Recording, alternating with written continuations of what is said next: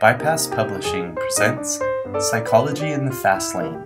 Difficult topics explained. Brain structures. Now we all have a brain, and we all use them in different ways, but they're all divided the same way, into the hind brain, the midbrain, and the forebrain. As you can see, the spinal cord directly connects with the hind brain, which contains a number of important structures.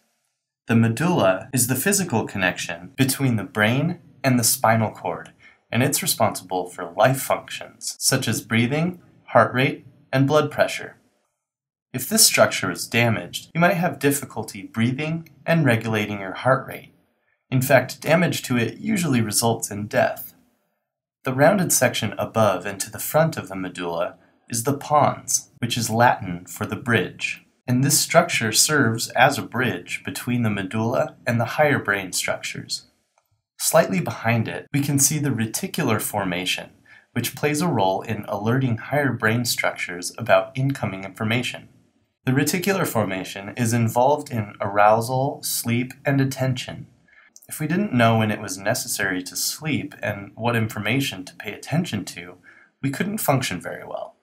The last hindbrain structure I'll discuss is the cerebellum. It looks a little bit like a cauliflower, and it's located behind the brain stem that connects the brain to the spinal cord. The cerebellum is essential for coordinating motor movements such as walking or riding a bike. Damage to the cerebellum could impair motor coordination so that something as simple as walking could become difficult. And now we've got the midbrain.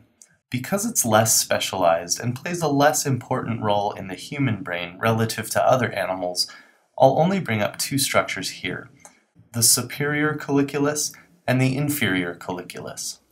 Based on those names, it sounds like one is more important than the other, but that's not the case. Superior and inferior refer to the anatomical locations, where superior is physically above the inferior. The superior colliculus allows us to locate an object in space, while the inferior colliculus controls our ability to localize sound. So now that just leaves us with the forebrain. Because the forebrain is essential for our most advanced, high-level behaviors, we need to take a closer look here. As you can see, the forebrain is made up of the thalamus, hypothalamus, limbic system, which includes the amygdala, and the hippocampus, and the cerebrum. The thalamus serves as a relay station for all our sensory information. For visual information to be processed, a specific area of the thalamus must direct it to the appropriate place in the cerebral cortex.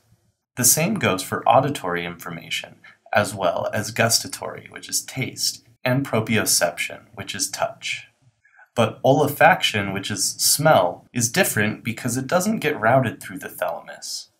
Directly below the thalamus is the hypothalamus, which regulates motivated behaviors such as eating, drinking, sex, and temperature regulation. Regulation of these things is important because if you eat too little, you'll starve, and if you eat too much, you'll become obese. And both of these conditions are bad, so the hypothalamus helps us maintain the optimal levels.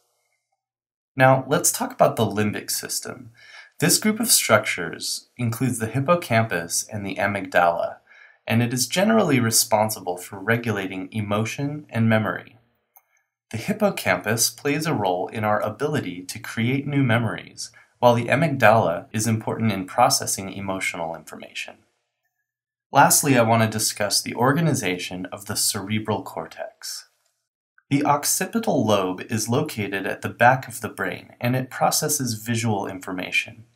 In front of it, we have the parietal lobe that processes sensory information from the body, such as touch, temperature, and pressure. The central sulcus separates the parietal lobe from the frontal lobe, and likewise, the lateral sulcus separates the temporal lobe from the parietal and frontal lobes.